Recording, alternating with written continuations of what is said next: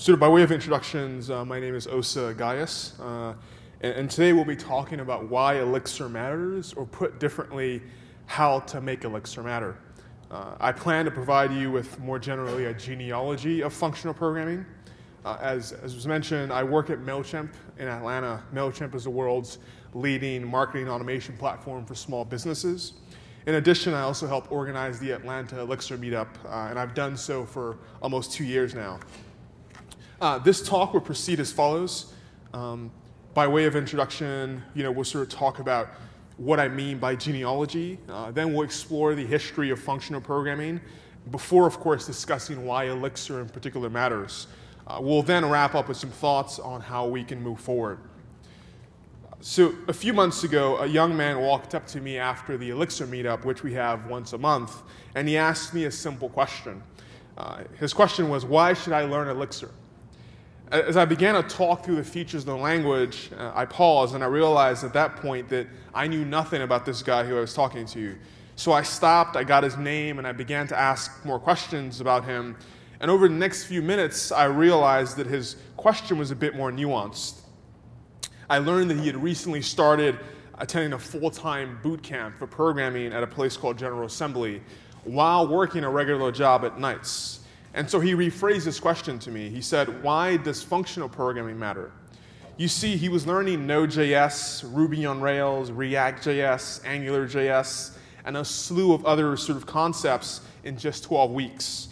He was sleeping very little, and on the nights when he wasn't working his regular job, he was attending meetups like mine to learn more about programming. As I looked in his eyes, I realized that his question was very, very nuanced. His question really was, why should I spend the little amount of time that I have left in my day to learn about this functional programming thing? And so I wanted to admonish him to understand how concurrency affects modern distributed web systems. I wanted to tell him to run home and watch every Rich Hickey video he could find because those videos changed my life. I also wanted to tell him that recursion was inherently beautiful and was its own reward. However, I realized at that point that this guy was hoping, praying just to get a job when he graduated boot camp in the next few weeks as a junior developer at some local shop. More importantly, I realized that none of my answers to him about why functional programming mattered were non-theoretical.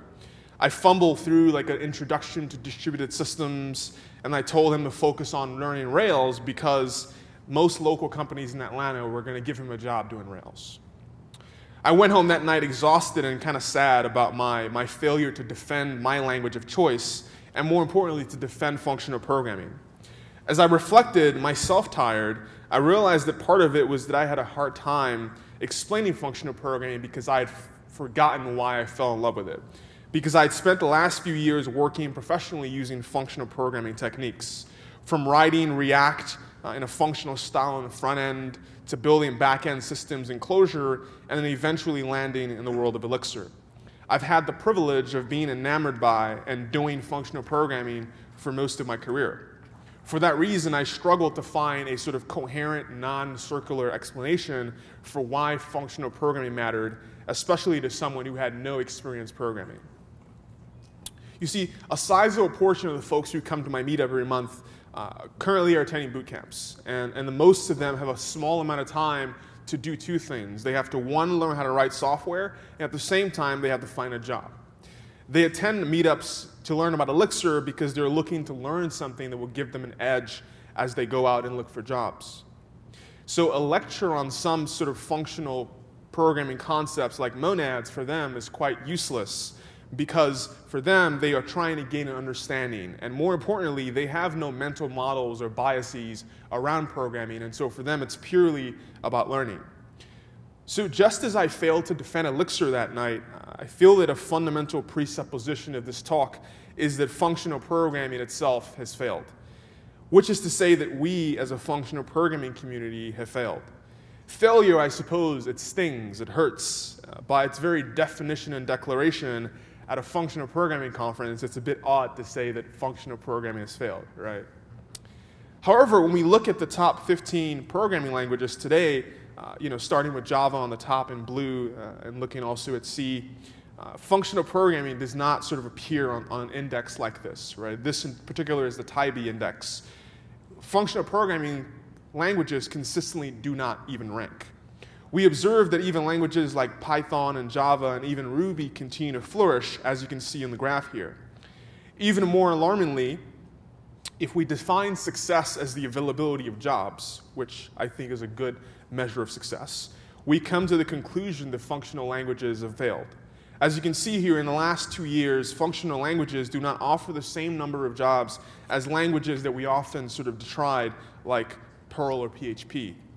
So how can we in good conscience, how can I in good conscience really tell my bootcamp students who come to these meetups that they should learn functional programming, that they should learn Elixir?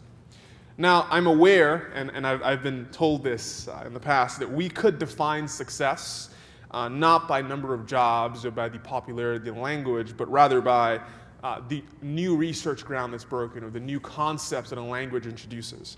However, I think that sort of thinking is somewhat dubious because it avoids the hard work of actually coming to terms with why functional languages continue to lag behind. In fact, the prevailing argument of this talk rests on the fact and the claim that functional programming and we as a community continue to fail precisely because of our incapacity to be attuned to the fact that in the real world it is not the functional concepts that matter, but the jobs that people can acquire. Our capacity to reverse the tide then will be determined by how we can learn from and reverse the mistakes made by the functional programming community that came before us. More to the point, in order for Elixir, and by extension, of course, Erlang, to develop a large and diverse community, it must assume that functional programming has failed so that we can take a different approach. So the title of this talk has the word genealogy in it. So let's talk a bit about genealogy and more specifically the history of functional programming. Most commentaries on functional programming languages or language adoption more generally fail to account for power or as a constituent element when we're discussing these things. In other words, these commentaries assume that programming languages are chosen in a vacuum, right? There's a tendency to focus on language features like dynamic typing or static typing as the reason why certain languages gain popularity and others do not. Moreover, in the case of commentaries on functional programming, we fail to deeply discuss why Erlang or Lisp failed to take hold, and instead we get muddled in discussions about our language features or the features we care about, like currying or pattern matching. In an even worse turn of events, we as a community get sidetracked into discussions where we simply perhaps malign other languages, like Java or Ruby, for what they lack. What these diatribes miss is a proper analysis of the past, of failure, and I argue then that genealogy is a methodology through which we can have better discussions. Genealogy takes on two forms. First and foremost, we can think of it as an account of the ancestry and descent of a person, a family, or perhaps a group. Genealogy allows us to understand a group of individuals or a species that have a common origin. It allows us to understand, for instance, the story of you, right? So when I speak of your genealogy, what we're speaking of is how you came to be. So your grandparents to your parents, so on and so forth. Secondarily, genealogy can be traced back to this man, Michel Foucault, the French philosopher. And his sort of primary ideology was that genealogy can be thought of as a development of the ideas of truth through history. For Foucault, understanding why one thing takes precedence over another requires us to understand power in a sort of socio-political sense. For instance, take this very simple question. Why did the JVM, or the Java Virtual Machine, become more popular than the Erlang VM? In today's commentary, the messy details of power and knowledge are left unanswered. In other words, we don't actually get to the heart of the question, but we instead begin to talk about why the Erlang VM is better than the JVM, right? But that isn't that useful a discussion in the sense that it doesn't help us understand why one becomes more popular than the other. More alarmingly, the question often sort of devolves into debates over which syntax is better, whether or not just-in-time compilation is indeed awesome or not. But from a genealogical perspective, we must delve into the gray, into the politics of industry adoption, into the undocumented conversations and code bases. So here, I will treat functional programming as a family of languages with different species. And I think this will help us deconstruct accepted precepts about the development and adoption of functional programming. So in regards to history, the early period of functional programming begins in the early 1930s and lasts until the late 1960s. I call this period the early work, right? And it begins, and we'll look at it, in the 1930s, but we'll also go all the way up to the sort of the 2000s and look a bit more into the future.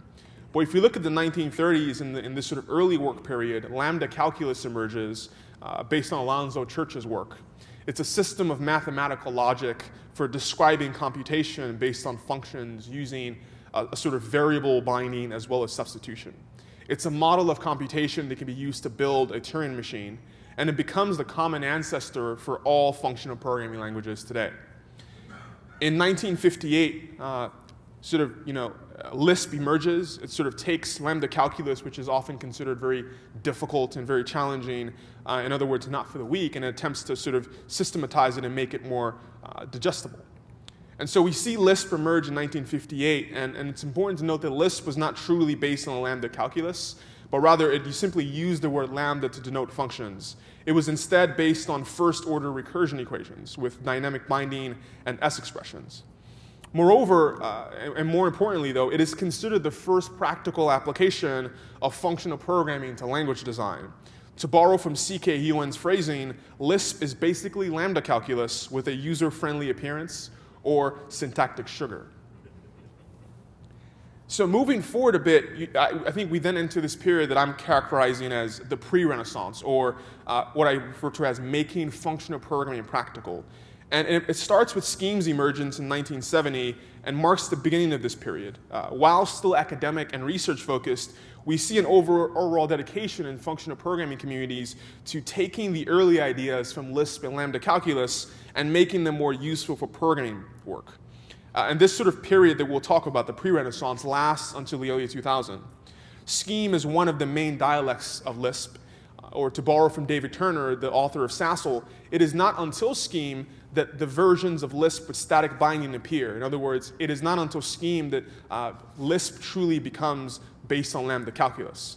Put simply, Lisp sort of emerges, and then Scheme takes Lisp and then makes it adhere more to lambda calculus.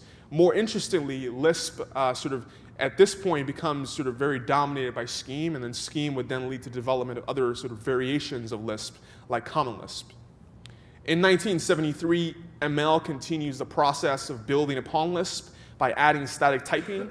It also introduces the novel concept of pattern matching for function arguments. Pattern matching would thereafter become a sort of de facto standard in most functional languages. In 1986, Erlang emerges. As you may know, it starts at Ericsson as an R&D project to create a language to build better telephone systems, or rather, it's an attempt to build a better language for building telephony systems. However, it's also interesting to remember that during the early sort of days of Erlang, the language itself was mostly made sort of by attempts to modify Smalltalk and attempts to modify Prolog so that we could do concurrent programming work. And so Erlang is notable because it emerges for the first time in the history of functional programming, this core ideas around functional idioms with a robust concurrent programming model. And this innovation, this melding of concurrent programming as well as functional programming will sort of permeate the rest of functional programming for its history, and will also differentiate Erlang.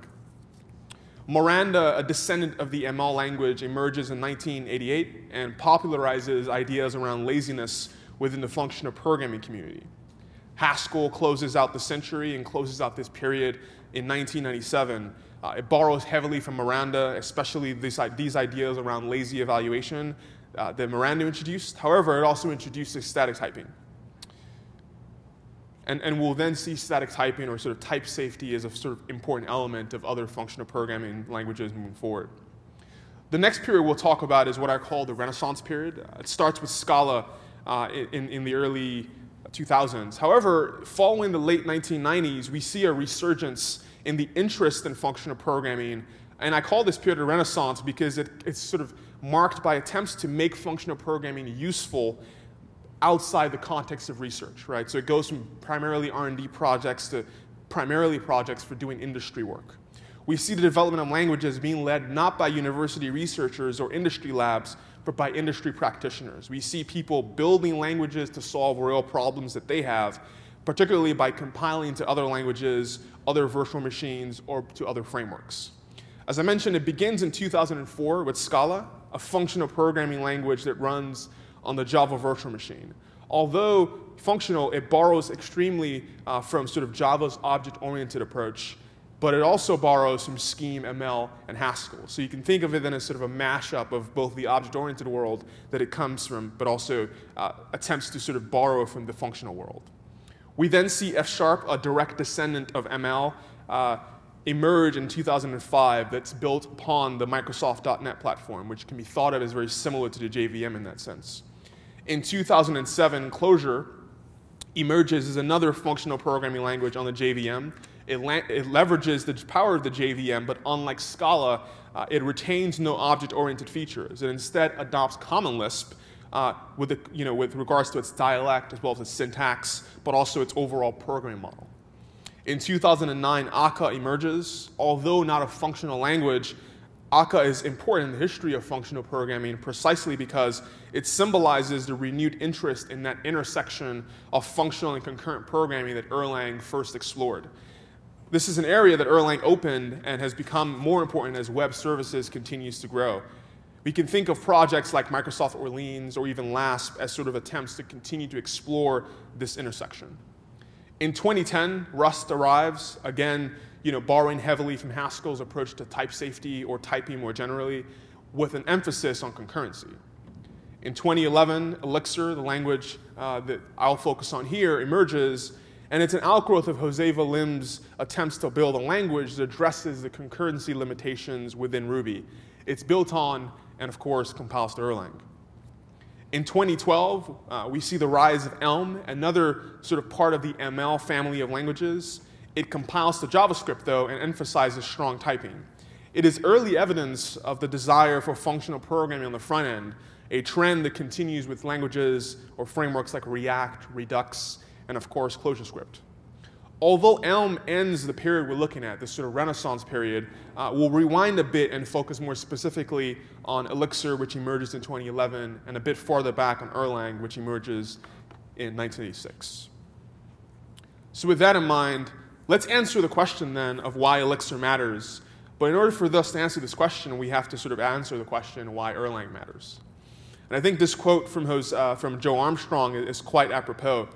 This comes from his sort of meditation at the juncture of 2007, where he's attempting to explain the history of Erlang to folks. And he says, at the rise in popularity of the internet and the need for non-interrupted availability of services has extended the class of problems that Erlang can solve.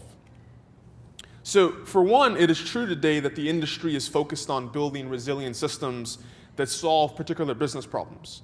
The question perhaps then is, why are we not seeing a sort of a resurgence or a rapid rise in the popularity of Erlang, right? Outside, of course, the conferences we all attend.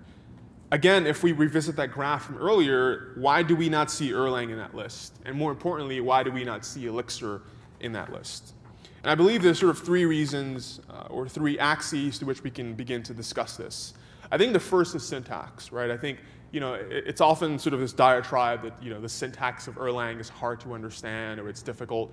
And I think that is not really that interesting as an argument. I think what is more interesting is to say that Erlang misses an opportunity in terms of the way in which the language is designed does not look like other languages, right? It is distinct for a reason. It is distinct from languages like Java or C#, and for that reason has sort of become less popular over time, precisely because people cannot easily adapt to the language, right? If you look at Ruby and languages like that, they sort of share a sort of common approach to programming in terms of syntax that Erlang does not share, right? And I think for that reason, Erlang missed certain opportunities over the course of its history to adopt or increase its own adoption precisely because its syntax was radically different.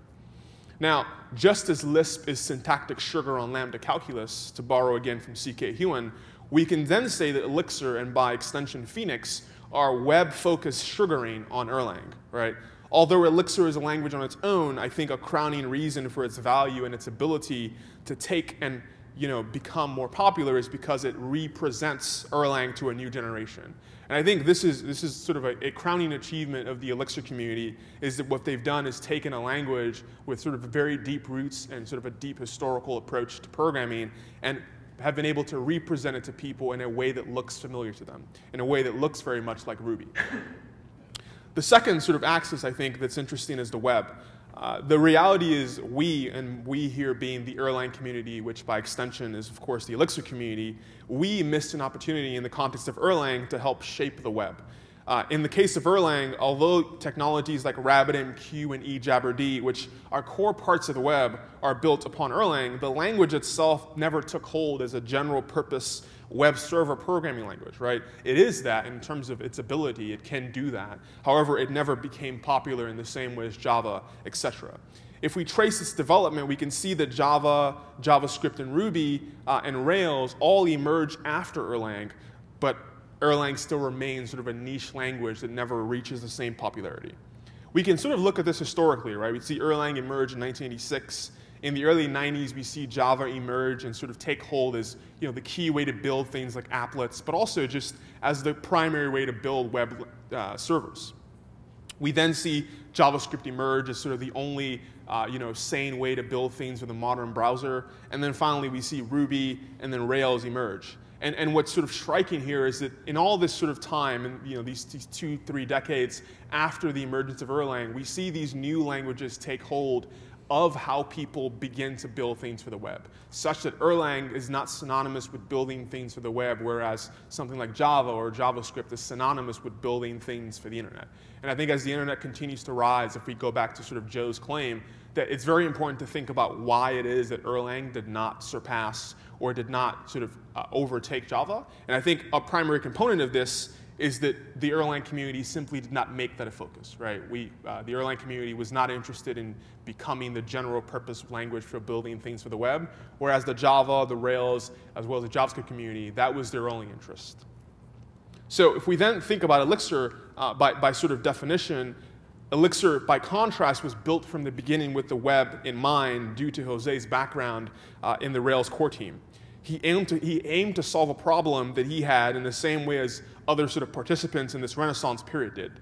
The development of Phoenix and the emphasis on sort of Rails-like simplicity with regards to web development is sort of very, very different from what we saw in the early 90s as well as the early 2000s in the case of Erlang.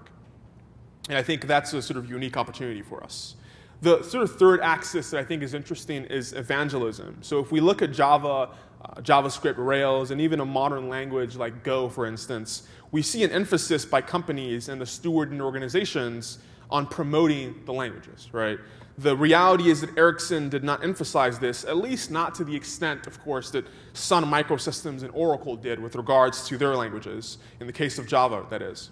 In the case of JavaScript, we see that Netscape and Mozilla historically were very aggressive in promoting and ensuring the rise as well as the use of the language. You think of things like standardizing JavaScript across all modern web browsers, right? That's an effort being made by Netscape, by Mozilla, et cetera, to make sure that the languages that they were developing would become the de facto standards. It's also somewhat ironic to note that JavaScript was originally written as a sort of functional language, a mashup of scheme that eventually sort of devolved, or we can say devolved, right? That's a bit controversial. That eventually slipped into the world of object-oriented programming by adopting ideas from Java as well as a language like Self. But if we revisit Joe's quote from earlier, I think it's more accurate to say, and perhaps this is also controversial, that it is Elixir that extends the class of problems that Erlang can solve, right? It is not Erlang by itself, precisely because Erlang missed some of these opportunities. But I think with the rise of Elixir, Erlang has an opportunity in the age of internet services to address certain kinds of problems and to approach certain kinds of developers and companies that wouldn't by default choose Elixir, or choose Erlang, that is.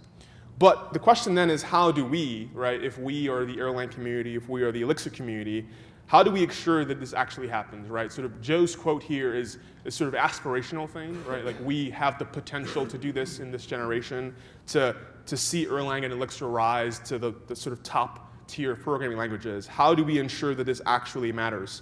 How do we ensure that this occurs in the next decade? So with that in mind, let's turn to some kind of further points on how we can move forward.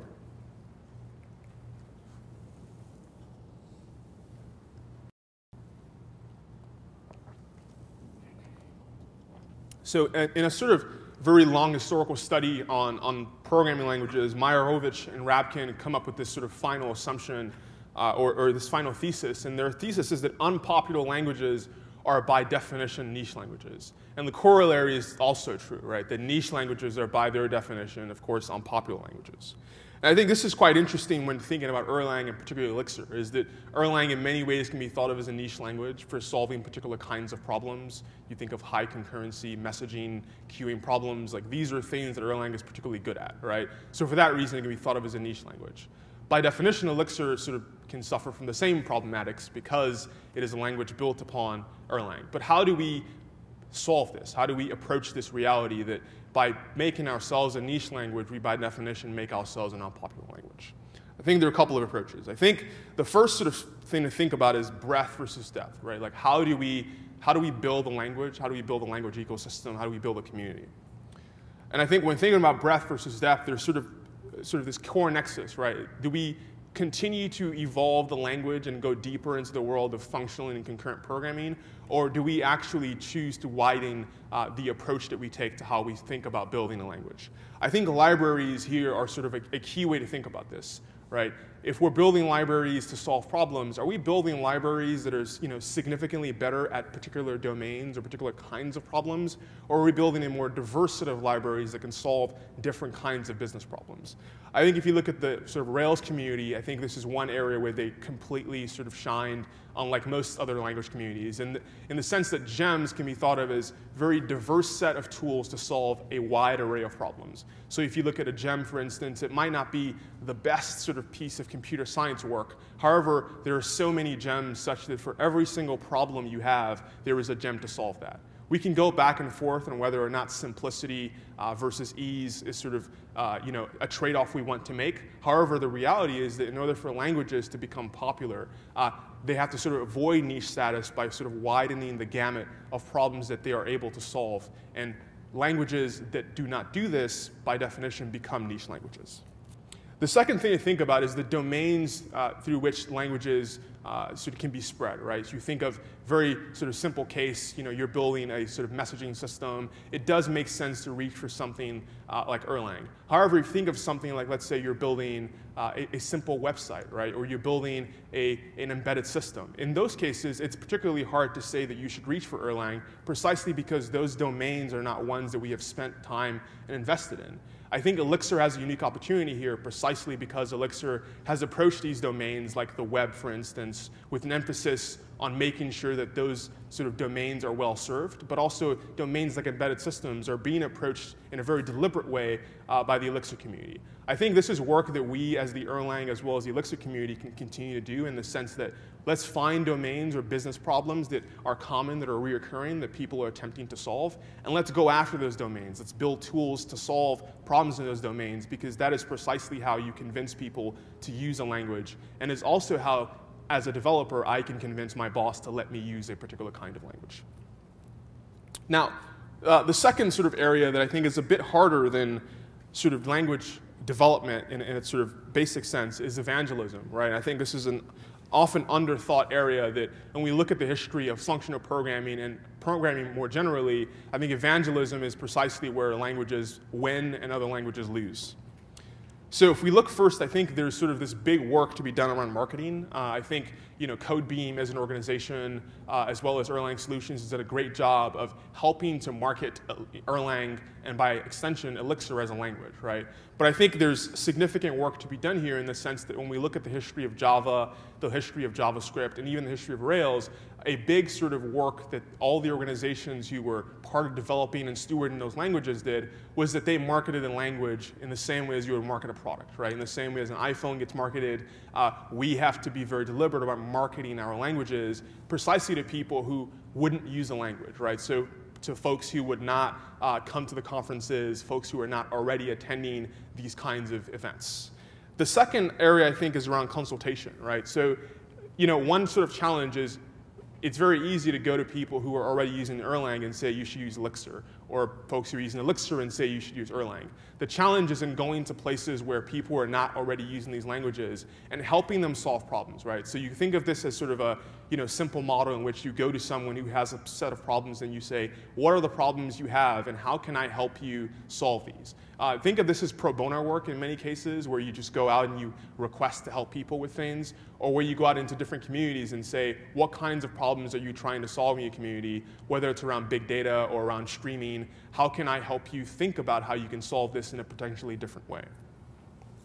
Now, the last sort of axis around evangelism that I think is particularly important is the idea of fanning out, right? I think there's a tendency in language communities, particularly in language communities that are already niche languages, to continue to sort of like spread out to other conferences that are also Erlang-based or Elixir-based. I know I'm guilty of this. I primarily attend Elixir conferences, and when I'm not at Elixir conferences, I'm at Erlang conferences, right? And I think there's work to be done around going to communities that are not Elixir-based, that are not Erlang-based, that are not functional, right? And going to them and talking to them about these ideas. For instance, one thing I do is I go to React conferences that are somewhat functional, but primarily based on JavaScript, and I'll give a talk that is primarily around JavaScript, but then halfway through the talk, I'll segue into a discussion about Elixir, and folks will be confused for a few minutes, but then they'll realize, like, well, okay, this is fine, this is okay, this is happening. And I think that's kind of the work that's necessary, right? Is we have to go into communities like the Java communities, we have to go to their conferences and begin to spread these ideas, because getting those folks who are not already adopted, or not already on board, is the only way for us to actually increase the size of the community as opposed to the depth of the community. So by way of conclusions, I think that it's important to note that the history of functional programming is not static, right? More importantly, it's always already political, right? So if you look at Sun Microsystems and Oracle, they were very intentional about making the claim that Java may have not been the best language or the most sort of the most scientific language, but they were invested heavily in making sure that it was going to become the most dominant language. So we can see then that functional programming and programming more generally is already political, and we have to politicize it and be pretty strongly opinionated about how we promote languages that we think are important and we think ought to be the best. We are also responsible for determining what the future of functional programming will be, right? I think it's especially important in the context of Erlang, right? It's sort of this long history, but this sort of new generation of developers who are coming to Erlang from Elixir, we are the folks who are responsible for determining what the future of functional programming will be, and we have to be good stewards of the past. But by the same token, I think this quote from Frantz Fanon is important, which is that I do not have a duty to be this or to be that. I am not a prisoner of history. I think this is important to remember, which is that Erlang has this sort of rich history, but we are not bound to that history.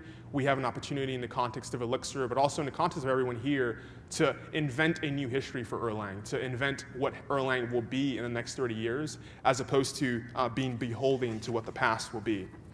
So if we return to that story I began with, I'd like to couch my hope for Elixir, and by extension, of course, Erlang, in the context of that story. My hope is that a decade from now, my answer to that boot camp student will be, you should learn Elixir because it'll get you a job, right? And even more so, I hope and I sort of pray that even developers like my niece, who's currently 10 years old, that she will not even have to ask the question, why should I learn Erlang? Why should I learn Elixir? Precisely because it will be readily apparent, both from teaching but also just from the job market, that this is the way you should learn to program, because it is a good programming model and a model that will get you a job. And with that in mind, thank you.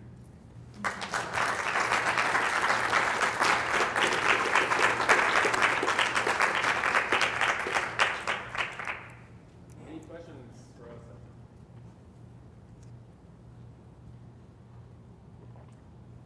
I just have kind of a comment, because just talking about Elixir sort of wrapping Erlang to be web-focused reminded me of when I started with PHP. It was kind of a wrapper around C and CGI scripts to make it easier to do web programming.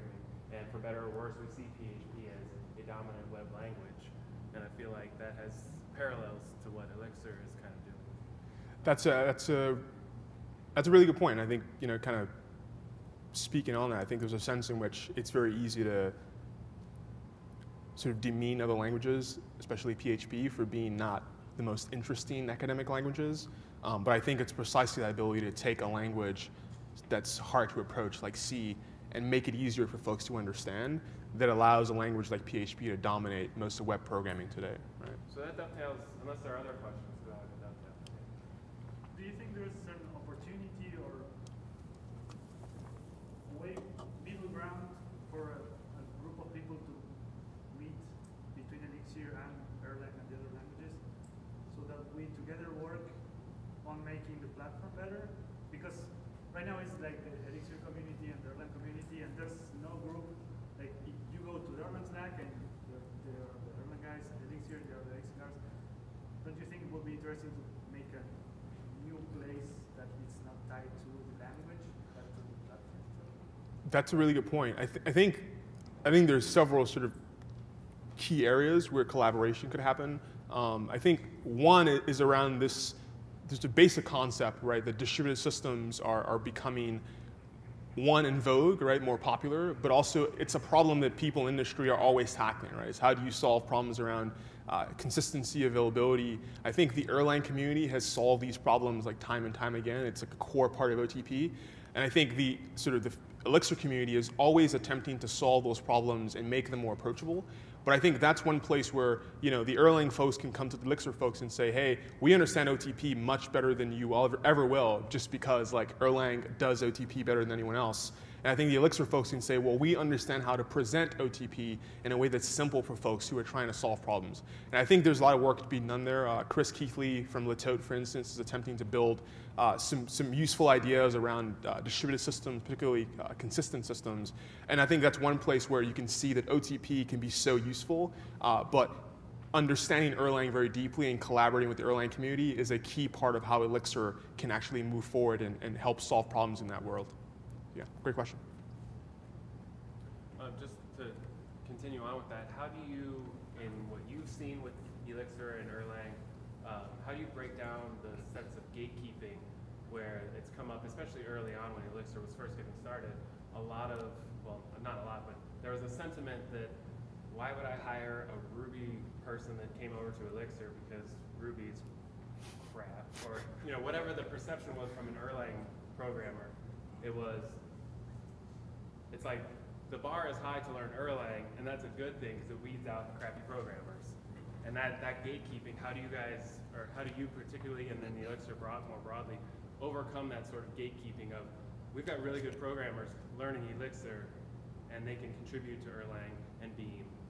And that it's no longer, learning Erlang doesn't have to be hard, and by extension, Elixir can make it easier to transition into Erlang. What have you been seeing? So funny fact, so for 2 years I worked as an Elixir developer professionally, right? And one of the challenges that I found when attempting to onboard new engineers was helping them understand that like the key parts of Erlang that you need to know are not the syntax, right?